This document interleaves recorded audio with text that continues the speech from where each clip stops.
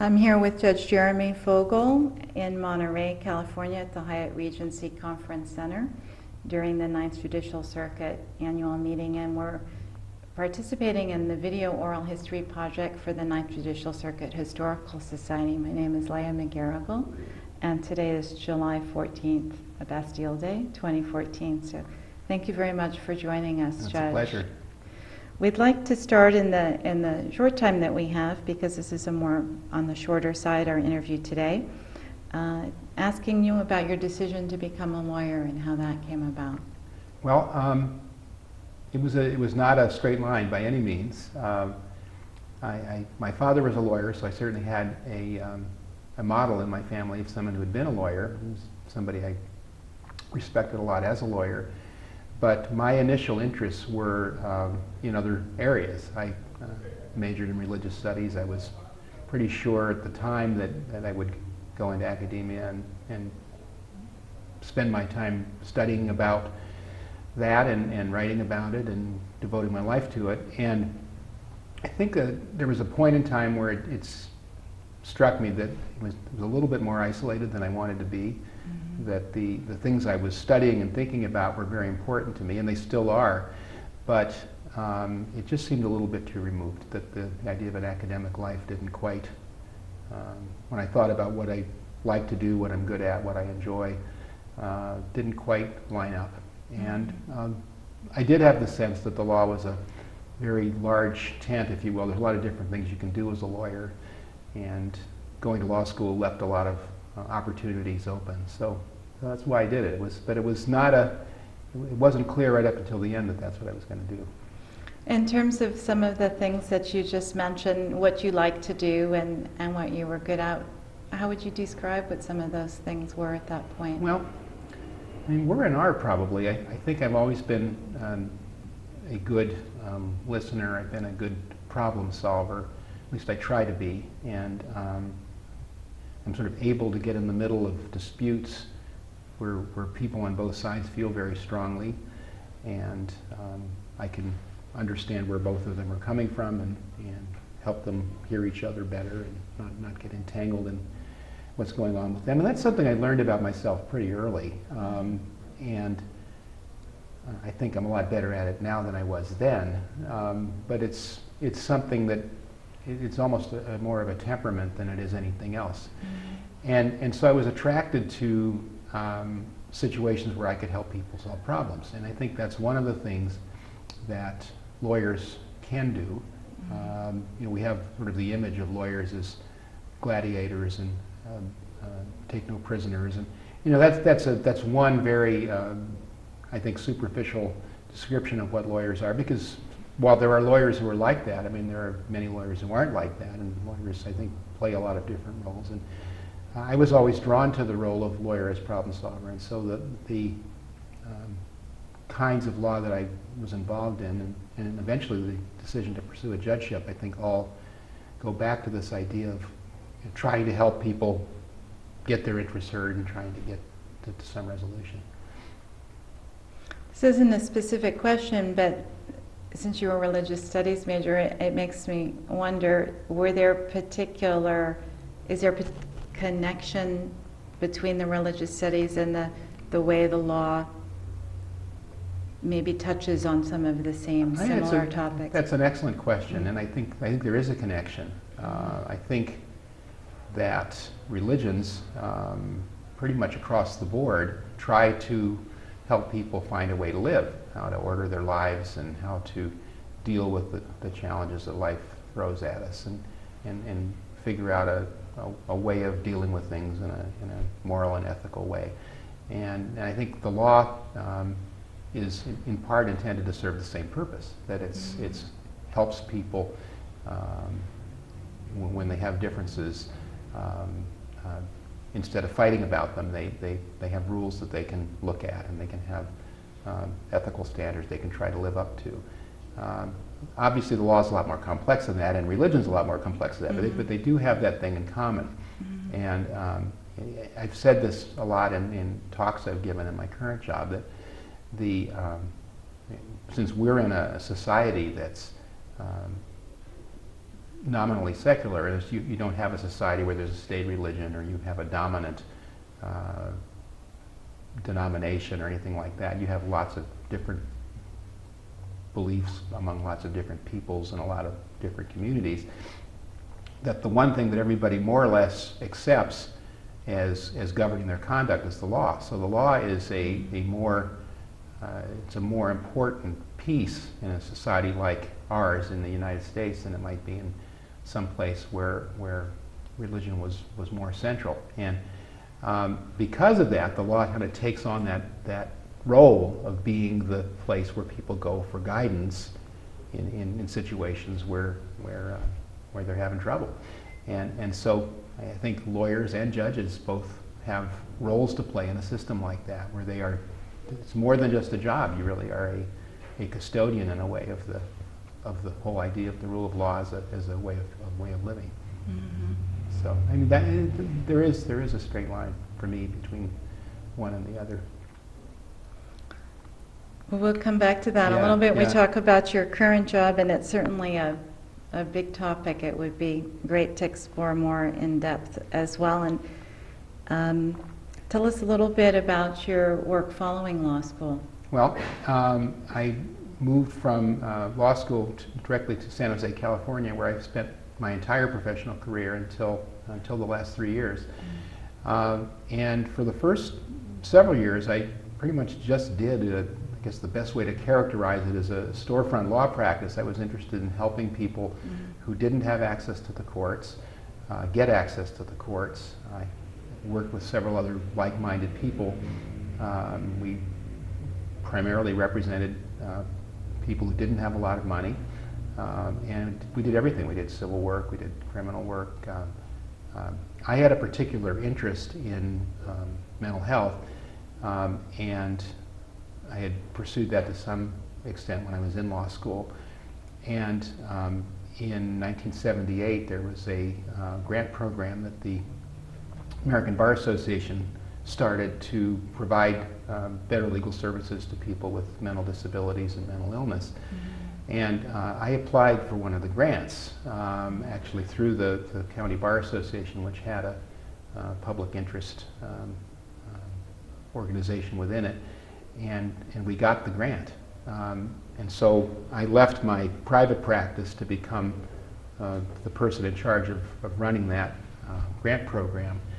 And I was able to get some additional funding from some other sources, from some federal jobs programs, and some money from the state of California and some money from the county of Santa Clara, and started a legal services program for people with mental disabilities. That was actually the main thing I did in my pre-judicial career, was getting that up and running, and did that for 4 years. And the program, I'm very proud to say, is still alive and well 35 years later.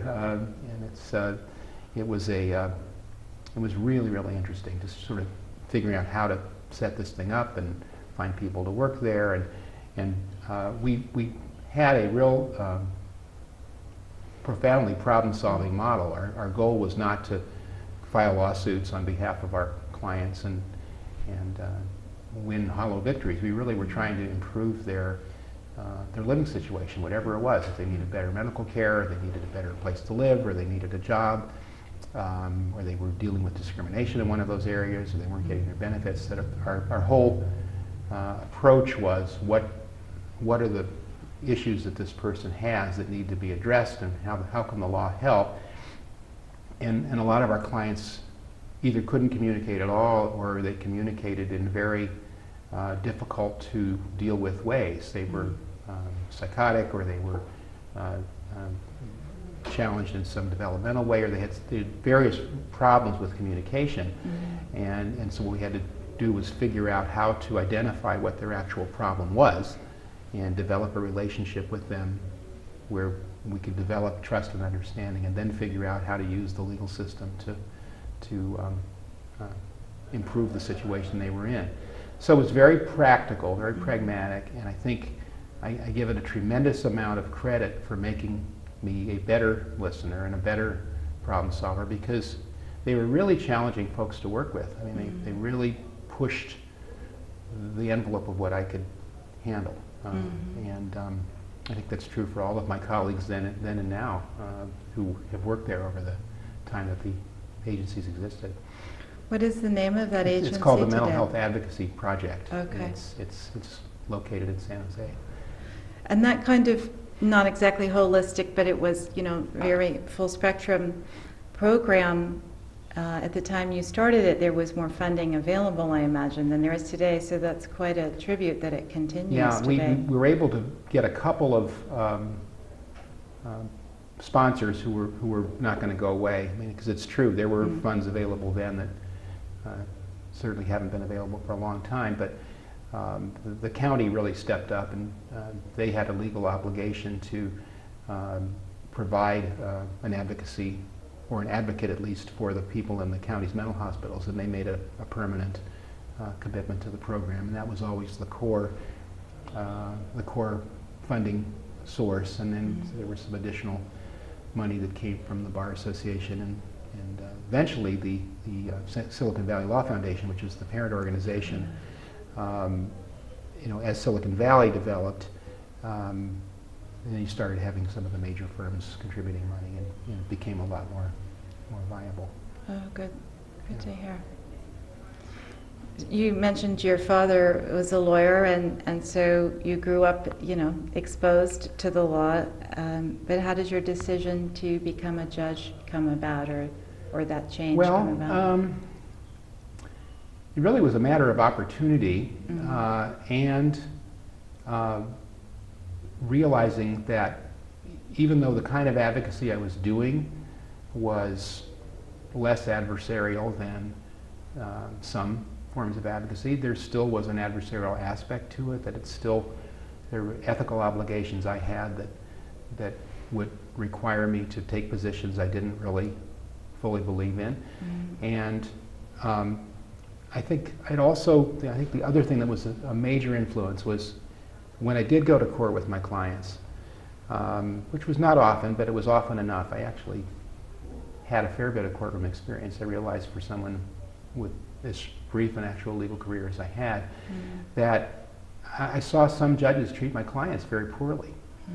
And I saw other judges treat my clients very well. You know, I saw a really large range of judicial behavior. And I think there was something about, I mean, I really then and now admire the judges who were thoughtful and compassionate and dignified. But the ones who really were not, you know, who were hard on my clients, who treated them badly despite the fact that their condition was not something they had any control over, and treated other people badly and yelled at people and that kind of thing. I think I saw in there, I said, you know, I can do better than that. That it's not good that happens. And it's back to the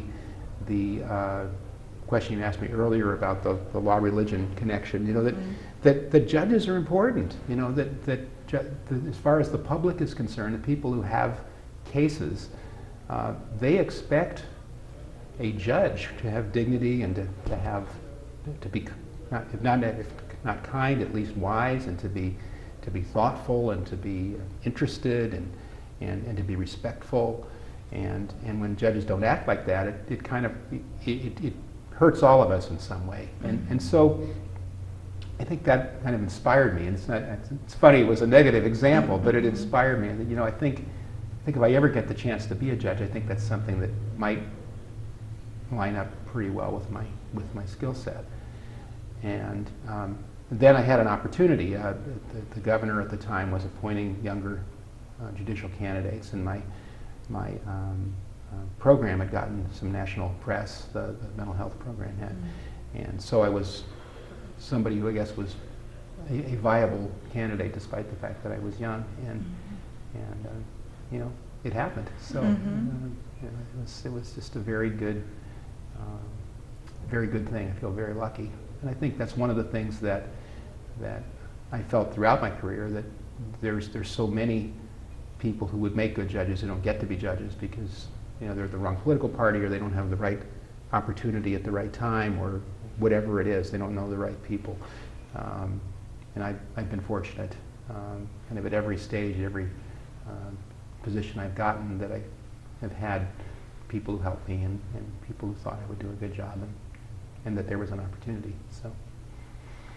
Well, clearly, before you went on the bench, you had thought deeply about that role. But what was that transition like, or was that a transition? Well, it was a transition.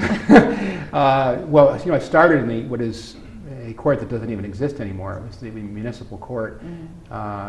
In 1998. That became unified. So California now is unified trial courts. So now what was then the Muni Court became part of the Superior Court.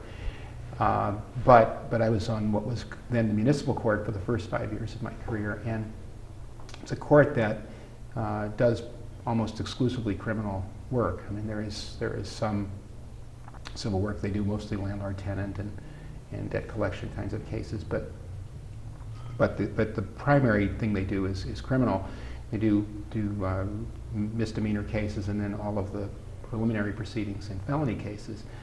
And so I was really exposed to it's like you see in some of the TV shows almost, the night court kind of MASH unit triage of hundreds or thousands of cases and people coming in and almost all of them getting dealt out pretty quickly. But you really learn or I learned in that context, how to deal with a lot of people with big calendars, with the political environment with deputy district attorneys and defenders and just the whole courthouse scene that you don't see so much as you go up the ladder. You certainly don't see it that much in the federal courts, but it's part and parcel of what happens in the state courts, and particularly in what was then the Muni Court. And I had no experience with that other than the few times I'd appeared on behalf of a client. And so I had to learn a lot very quickly. I had to learn a lot about people, a lot about who the people were I was dealing with, who I could trust, who I couldn't trust. You can't in a situation like that get too focused on any one detail, because if you do, you'll get way behind. So you have to learn how to think fast and act fast and make quick decisions. And some of your decisions are going to be wrong, and it has to be okay. If you're a, as I always describe myself, you're a recovering perfectionist. That it's sort of a long way from law school to the reality of what goes on in a situation like that. So there was a tremendous transition. The other thing that was a big change is I was very young compared to my colleagues. Now that changed relatively quickly. Within a couple years after I got on the court, there were a number of other people who were about the same age as I was who joined, so that became less of an issue. But I think the age gap was between me and my next youngest colleague when I started was 16 years. And that's just a big. People would look at me and then they would say, "Where's the judge? I mean, you're obviously the clerk." And so there were those kinds of experiences for a fair bit that I had to face as well. It's almost a generation. Yeah. It was challenging. I was really fortunate in that I had an absolutely terrific courtroom clerk, and we're still in touch from time to time. She just was extremely capable. She knew everybody. She knew where the bodies were buried. She was very loyal to me and helped me out enormously. And I think that would have been very different if I hadn't had someone like that to work with. Well, in terms of transitions, how did your appointment to the federal bench come about? Well, that's an interesting story. Like a lot of things, it was not something that I had even thought about. I'd been on the state court by then for almost 16 years, and was doing fine. I was doing managing. I was one of the team leaders in the civil division, so I was managing a couple thousand cases, and we were getting a lot of starting to get a lot of cases from Silicon Valley that were pretty interesting trade secret cases and securities cases and other things that were challenging. And I wasn't sure, how long I'd want to do that, but I was just kind of going along, and then there was a situation where one of the former judges in our court resigned as a result of a disposition of a criminal case, and there was a vacancy, and the person who was nominated, or not nominated, but was recommended initially to take that vacancy during the course of his vet by the Department of Justice developed an ethical issue, and so he had to withdraw. And so at that point, the senator who ultimately recommended me was looking around for somebody who didn't have any ethical baggage and who actually had a strong reputation in that area. And again, so much of this you just sort of wonder, well, maybe things are just meant to be, but I had been the chair of the ethics committee for the California Judges Association for a number of years, and been an area where I'd done a lot of work, and I think it was being the right person at the right time that I was able to come in, and I didn't have any of those kinds of issues. The other thing I always think about in that appointment was that the Senate, very much like it is today, was at odds politically. It was in reverse. The Republicans controlled the Senate, and there was a Democratic president. And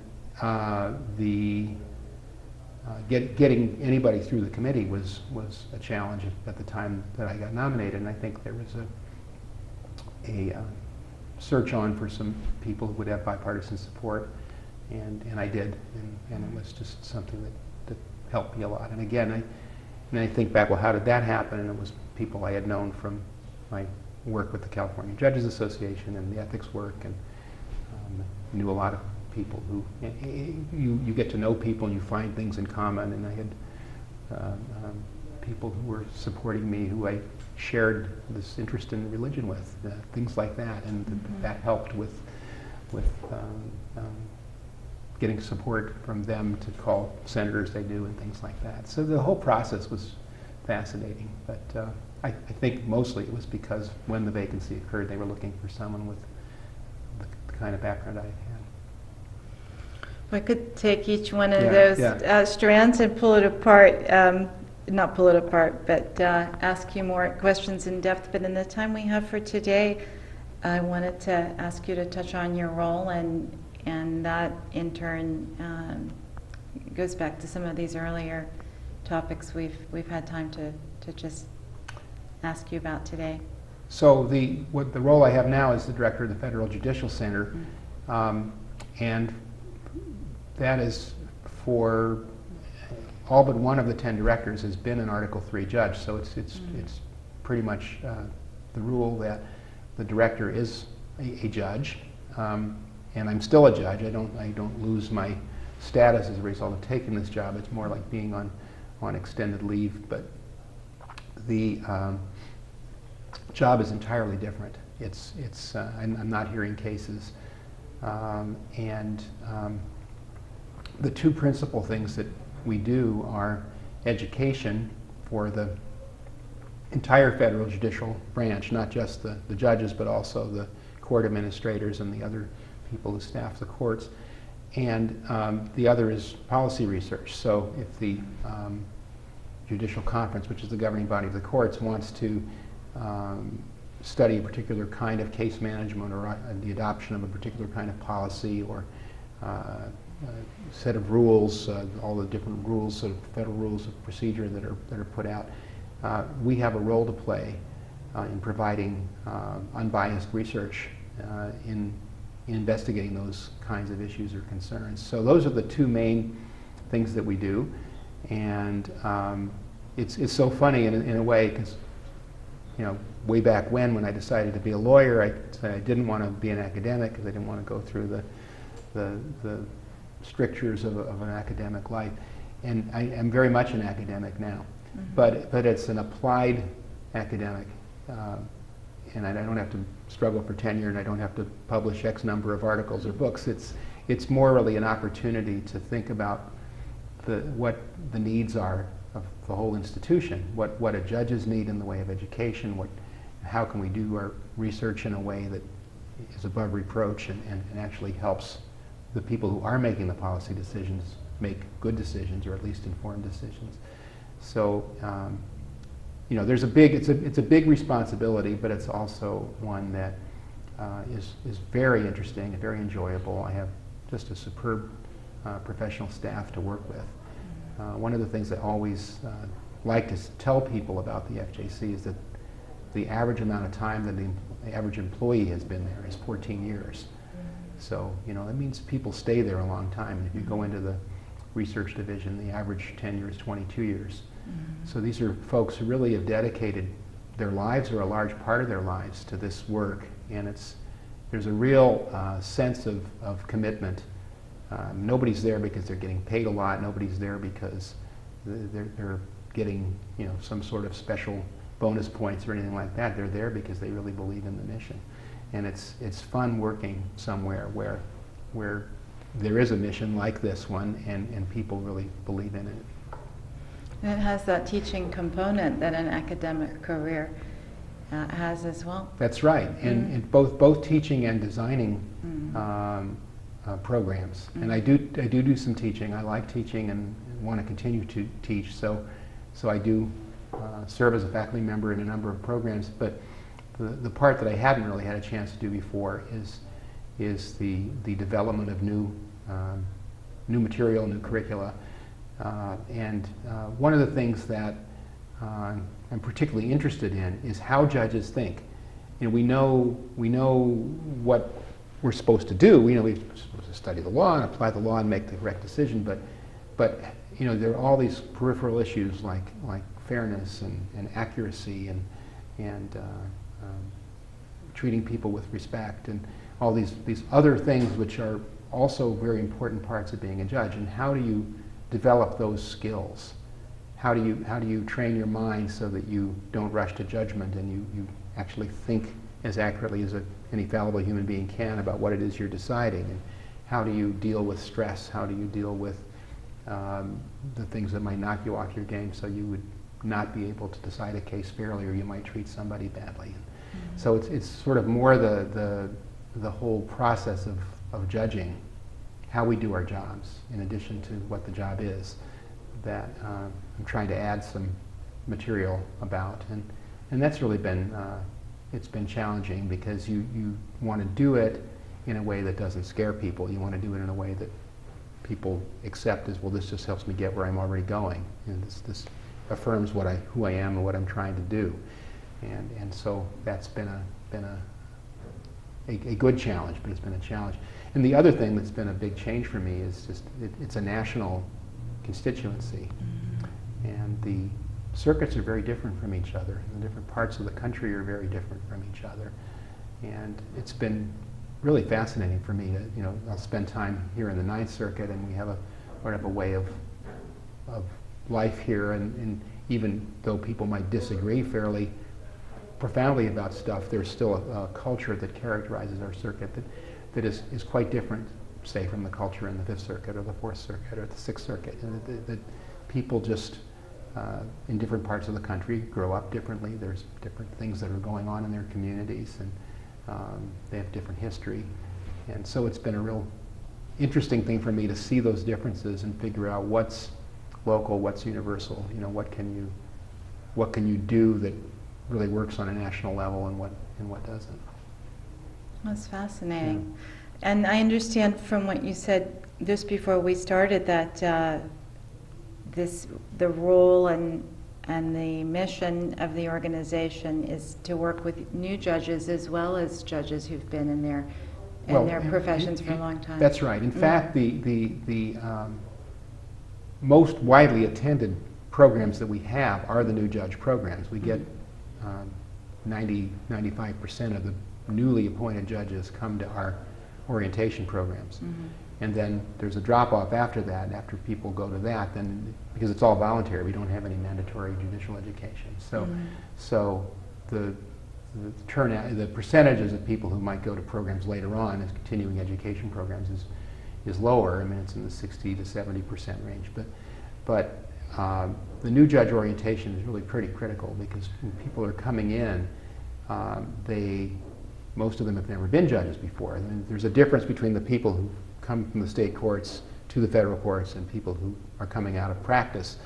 The ones who are coming out of practice really have a lot to learn, because in addition to learning the federal law and the federal procedure and the ways that the federal courts are different from the state courts, they also have to learn all of the personal stuff about being a judge.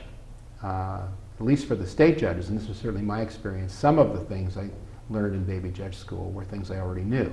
Because you have to have some ability to manage a calendar, and you have to be able to know what kinds of social relations you can and can't have. And there are things that are common to judges regardless of what level they're at or what system they're in. Mm-hmm. But for the people who come into the judiciary from somewhere else, it's a lot of cold water, getting thrown on you. I think it's a big change. Not to say people don't like it, because I think people really do.